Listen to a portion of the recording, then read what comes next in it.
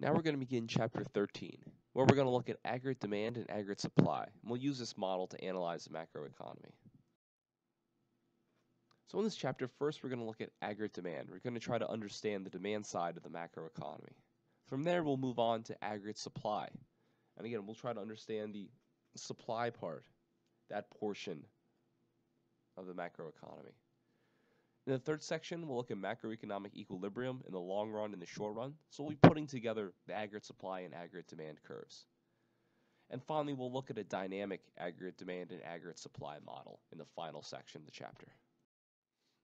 Thus far in this class, we've seen how the U.S. economy has experienced a long-run upward trend in real GDP, that over time, real GDP has increased, and this has increased the standard of living of all members of society. In the short run, however, real GDP fluctuates around this long-term upward trend because of the business cycle, which we talked about in the previous chapters. Fluctuations in real GDP lead to fluctuations in employment, and these fluctuations in real GDP and employment are the most visible and dramatic part of the business cycle that people experience. So in this chapter, what we're going to do is expand our discussion of the business cycle, and we'll do this by developing the aggregate demand and aggregate supply model, and then put them together to understand what's going on through different periods of the business cycle. And this will help us analyze the effects of recessions and expansions on production, employment, and prices. So in the short run, real GDP and the price level are determined by the intersection of the aggregate demand curve and the aggregate supply curve. The aggregate demand curve shows a relationship between the price level and the quantity of real GDP demanded by households, firms, and the government.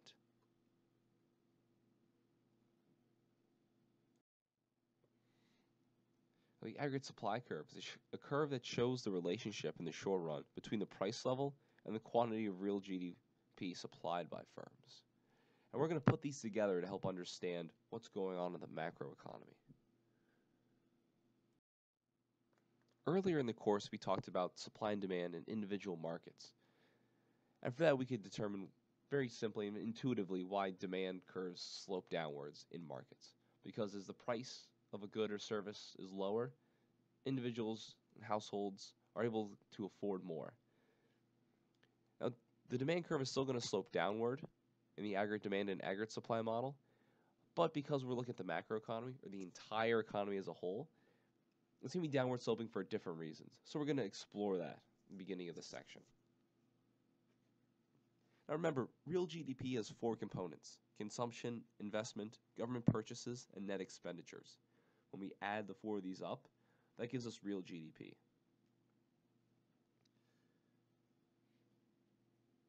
The aggregate demand curve is downward sloping because a fall in the price level increases the quantity of real GDP demanded.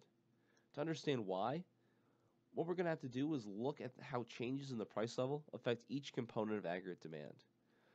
So we're going to begin with the assumption that government and government purchases are determined by the policy decisions of lawmakers. So they're not going to be affected by changes in the price level.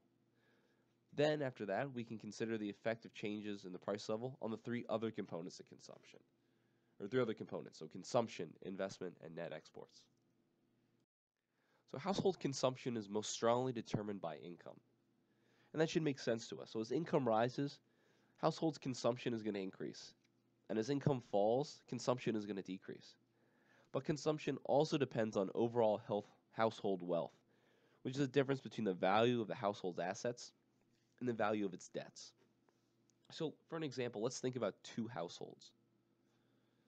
Both of them have incomes of $80,000 per year. The first household has a wealth of $5 million. The second household has a wealth of $50,000. So the first household is likely to spend more of its income than the second household. That should make sense to us because the first household has so much more money already saved, already tied up in wealth, that they can have a lower savings rate and still have a very high amount of savings. Whereas the first household, they have a very low level of wealth, so they're going to have much higher savings for the future. So as total household wealth rises, consumption is going to rise. Now, some household wealth is held in nominal assets. So as the price levels rise, the real value of household wealth declines. So this is going to result in less consumption. So our implication here is that higher price levels are going to lead to lower consumption. Next, let's look at interest rates, so how a change in the price level affects investment. When prices rise, households and firms need more money to finance buying and selling. Because of this, when the price level rises, households and firms will try to increase the amount of money they hold by withdrawing funds from banks, borrowing from banks, or by selling financial assets like bonds. These actions tend to drive up the interest rate banks charge on loans and the interest rate on bonds. So a higher interest rate raises the cost of borrowing for households and firms. Now what this is going to result in is firms are going to borrow less to build new factories or to install new machinery and equipment, and households are going to borrow less to buy new homes. So basically, our implications here is that higher price levels lead to lower investment. And a lower price level is going to decrease the interest rate, increase investment spending.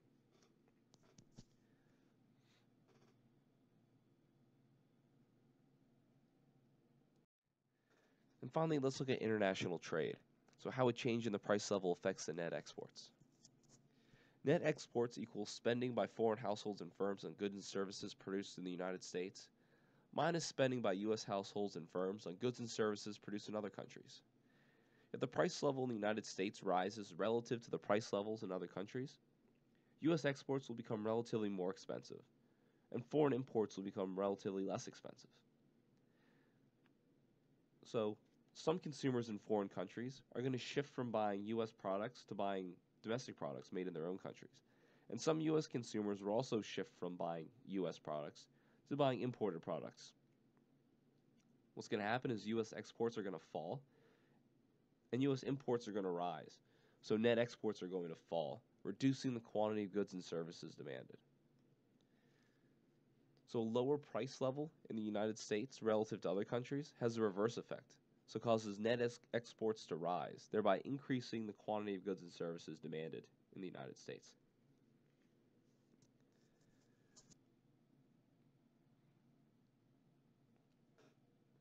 So all three of these effects show higher price levels, leading to lower values for the components of real GDP. And this is why the aggregate demand curve is going to slope downward. So just like we had a difference between movements in the demand curve and movements along the demand curve for individual markets, we have the same thing for the aggregate demand curve. So the aggregate demand curve shows the relationship between the price level and the real GDP demanded, holding everything else constant. So if a change in the price level is not caused by a component of real GDP changing, it's going to result in movement along the aggregate demand curve. You're going to move from one point on the curve to another. But if there's a change in some component of aggregate demand, on the other hand, this is going to shift the entire aggregate demand curve, increasing, either moving it to the left or to the right. So there are three variables that shift the aggregate demand curve. And you can break these down into three categories.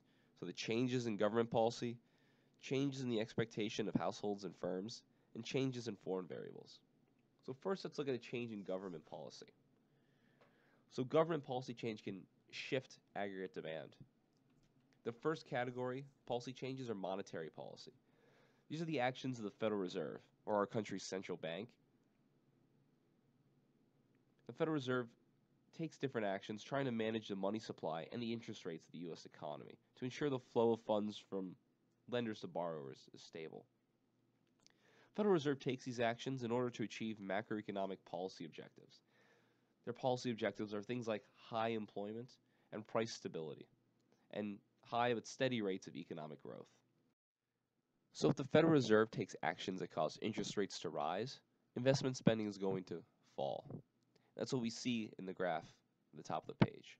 So an increase in interest rates shifts the aggregate demand curve to the left because higher interest rates raise the cost to households and to firms of borrowing. So it's going to reduce consumption and investment spending. On the other hand, if the Federal Reserve takes actions that reduce interest rates, the cost of firms and households of borrowing is going to decline. So lower borrowing cost increases consumption and increases investment spending, which is going to shift the aggregate demand curve to the right. The other type of government policy is fiscal policy. So this is changes in federal taxes and in federal purchases that are intended to achieve macroeconomic policy objectives. So because these government purchases are one of the components of aggregate demand, an increase in government purchases shifts the aggregate demand curve to the right, and a decrease in government purchases shifts the aggregate demand curve to the left. Now, an increase in personal income taxes reduces households' disposable income, so the amount of money they have on hand to spend. So that's going to reduce their consumption spending and shift the aggregate demand curve to the left. On the other hand, a decrease in personal income taxes shifts the aggregate demand curve to the right. An increase in business taxes reduces the profitability of investment spending and shifts the aggregate demand curve to the left. Just like for personal income taxes, a decrease in business taxes shifts the aggregate demand curve to the right, as businesses have greater profitability, so they'll be more likely to engage in investment spending.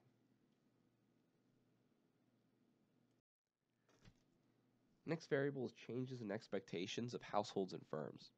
So if households become more optimistic about their future incomes, they're likely to increase their current consumption.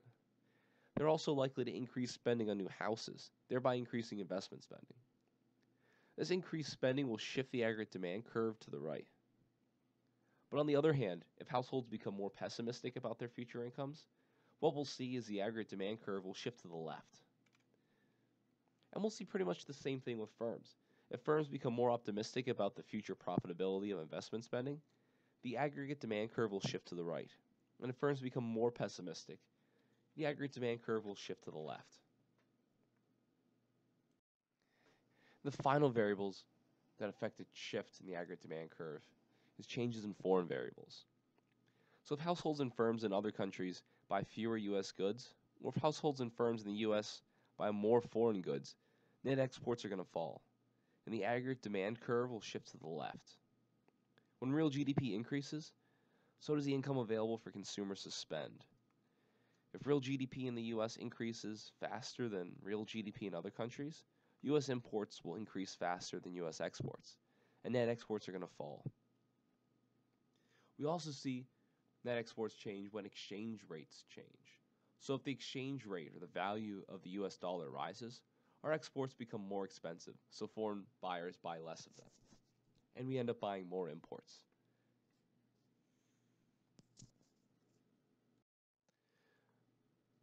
So if we break down real GDP into its components, we can better understand the 2007 to 2009 recession.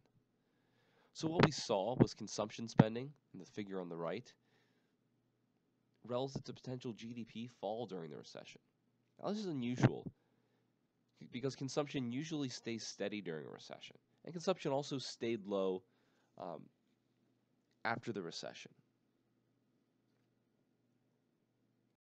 Now residential investment had been falling before the recession started and continued to fall during the recession.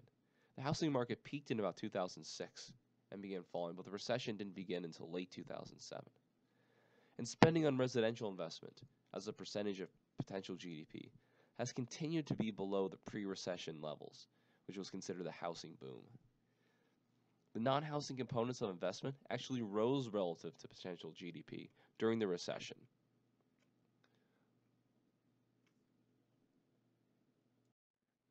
Finally, net exports increased or became less negative just before the recession began and throughout the recession. And this was in part due to the falling value of the US dollar compared to other countries.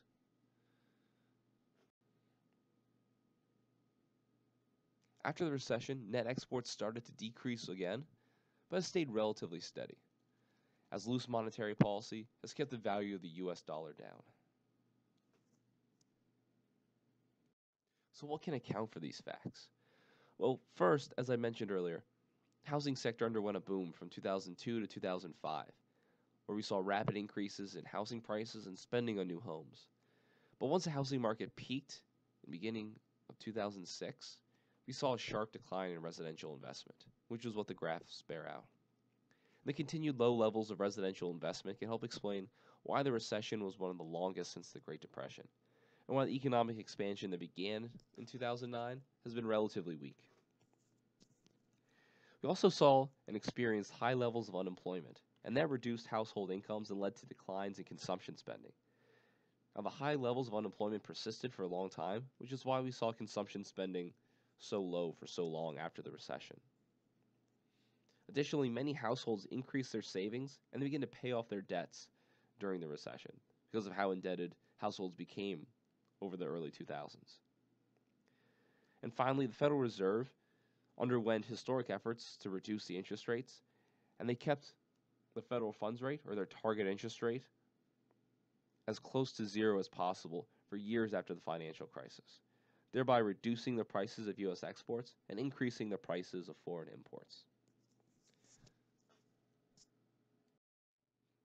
Now that we've finished discussing aggregate demand, let's move on to aggregate supply, which shows the effect of changes in the price level on the quantity of goods and services that firms are willing and able to supply in the market.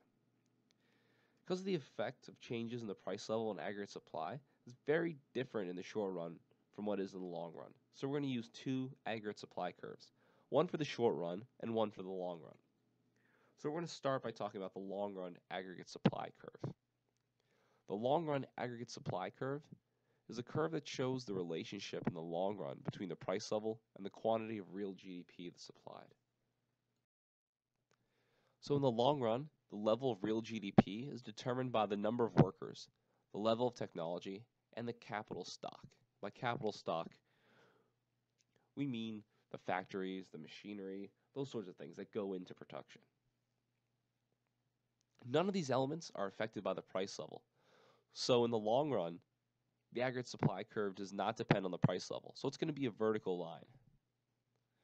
The long run aggregate supply occurs at the level of potential or full employment GDP, which is going to advance every year. Now, why does the long run aggregate supply curve shift to the right each year? There's three reasons why this is going to occur. First reason that the potential real GDP increases each year is that the number of workers in the economy increases over time as more and more people are being born and entering the workforce. Second, the economy accumulates more machinery and more equipment, so it's going to increase our potential production. And finally, technological change occurs over time, increasing each worker's productivity. So this figure on the right shows the vertical long-run aggregate supply curve and shows it shifting to the right as potential GDP increases from one year to the next. So the long-run aggregate supply curve is going to be vertical. But the short-run aggregate supply curve, this is going to be upward sloping. Now, why is this? This is because over the short run, as the price level increases, the quantity of goods and services firms are willing to supply are going to increase. Firms supply more goods and services as the price level increases for two main reasons. The first is that as the price of final goods and services rise, the prices of inputs, so things like wages of the workers or the price of natural resources, these are going to rise more slowly. So profits rise when the prices of goods and services that firms sell rise more rapidly than the prices they pay for inputs. So a higher price level leads to higher profits and increases the willingness of firms to supply more goods and services. There's also a secondary reason. So as the price level rises, some firms are slow to adjust their prices. So a firm that's slow to raise its prices when the price level is increasing may find its sales increasing and therefore will increase production. Economists tend to believe that some firms and workers fail to accurately predict changes in the price level. And there's three potential explanations for why the short-run aggregate supply curve is upward sloping, why some firms adjust prices more slowly than others. And that is, contracts make some wages and prices sticky, so they lock in prices over the short to medium term. So firms are unable to raise their prices or change their prices and wages to respond to the changes in price level because they're locked into contracts. The second is firms are often slow to adjust wages. They're hesitant to increase their wages for workers because they don't want to increase them for a short-term change and then have to decrease them later because no worker wants to have their wages cut. And finally, menu costs make some prices sticky. So menu costs are the cost it takes to actually change the prices that you're selling on the displays. So let's dig deeper into why the short-run aggregate supply curve is upward sloping. The first reason is contracts make some wages and prices sticky. Now, by sticky, economists mean that they don't respond quickly to changes in either supply or demand. So, for example, let's suppose you have an airline. Negotiate a 3-year contract with the Airline Pilots Association, the union that represents pilots that fly the company's planes. They negotiate a 3-year contract, they're going to lock in those wages for 3 years. So if there's a change in aggregate supply or aggregate demand during those contracts, there's not going to be a way to change those contracts. Again, because they're legally locked in, they've agreed to those.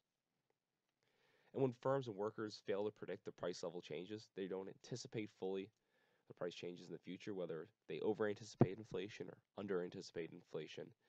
Um, they're not going to correctly build in the inflation into these long-term contracts. And again, the wages aren't going to be able to respond.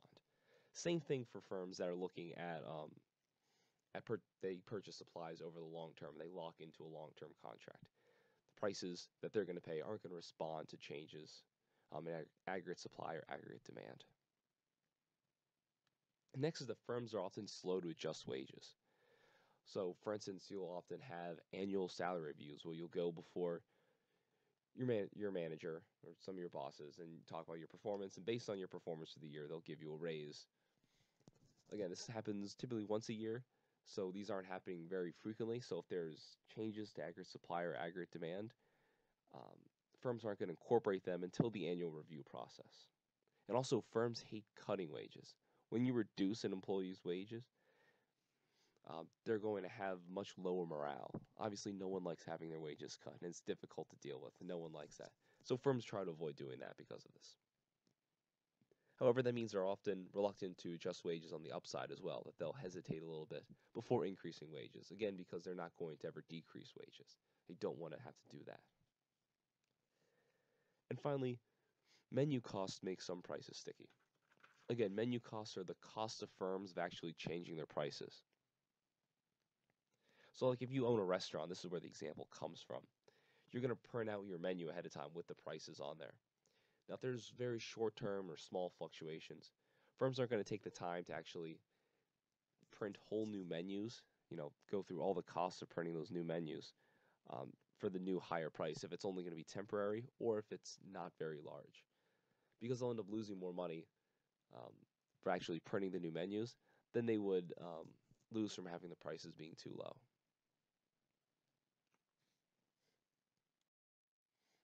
So it should make intuitive sense to us that wages are going to be sticky for employees. Employers aren't going to want to cut wages because no one likes to have their wages cut. And the firms are going to be hesitant to increase wages. But it's unclear in the real world just how sticky are wages, just how slow are wages to respond to changes in aggregate supply and aggregate demand. Well, there is some good evidence that wages are at least sticky downward, so the firms are very reluctant to reduce the wages of their current employees.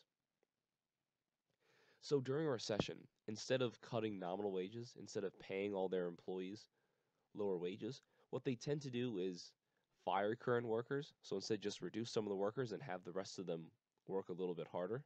So that way, the wages they're being paid is equal to the marginal product that they're providing the company. They'll also freeze pay, so they'll stop pay increases, but they won't actually go and cut wages. And they typically offer lower salaries to new workers. So the new workers are hiring and bringing in, they're going to bring them in at a lower wage than the workers they already have working for the company. Just like we talked about with the aggregate demand curve, we have to deal with the difference between the movements along the short run aggregate supply curve and a shift in the short run aggregate supply curve. So remember, the short-run aggregate supply curve describes the relationship between the price level and the quantity of goods and services that firms are willing to supply in the entire macroeconomy, when we're holding constant all variables that affect the willingness of firms to supply goods and services. So change in the price level that's not caused by the factors that would otherwise affect the short-run aggregate supply are going to result in movements along a stationary short-run aggregate supply curve. So the curve itself is not going to shift. You're going to be moving along a short run aggregate supply curve. But there are some factors that cause the short run aggregate supply curve to shift, and we're going to consider them over the next couple slides. So first we're going to look at is the expectation of future prices, and we'll see how that affects the short run aggregate supply curve. So if workers and firms believe that the price level is going to increase, let's say by 3% during the next year, they're going to try to adjust their wages and prices accordingly. So working through this example, if a labor union believes that there's going to be a 3% inflation over the next year, then the union representatives know that wages must rise 3% if the purchasing power of those wages are to stay the same. So if they want their employees to be just as well off as they were the previous year, wages are going to have to rise by 3%. So there's going to be a lot of workers, the ones that anticipate this 3% increase in inflation or increase in the price level, they're going to try to get wages that are 3% higher. What that's going to do is shift the short run aggregate supply curve to the left. So any level of real GDP is now associated with a price level that is 3% higher. Because when firms have to pay their employees 3% higher wages, that's going to increase the cost of their labor costs by 3%.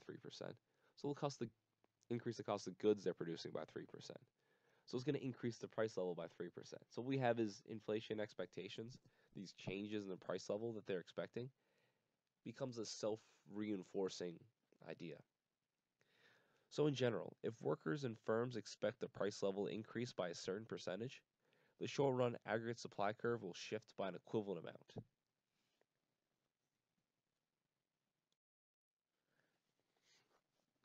So what are some other variables that shift the short-run aggregate supply curve?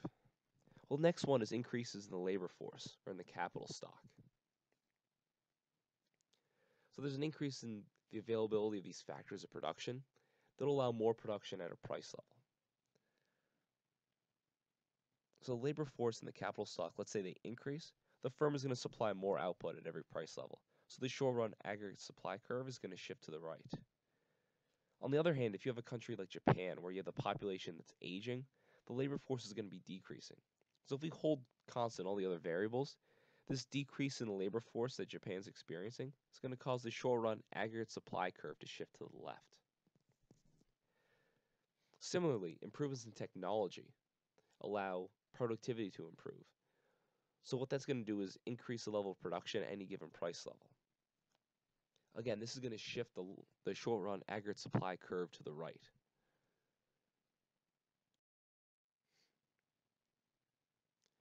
I already mentioned how expected future prices will shift the aggregate supply curve.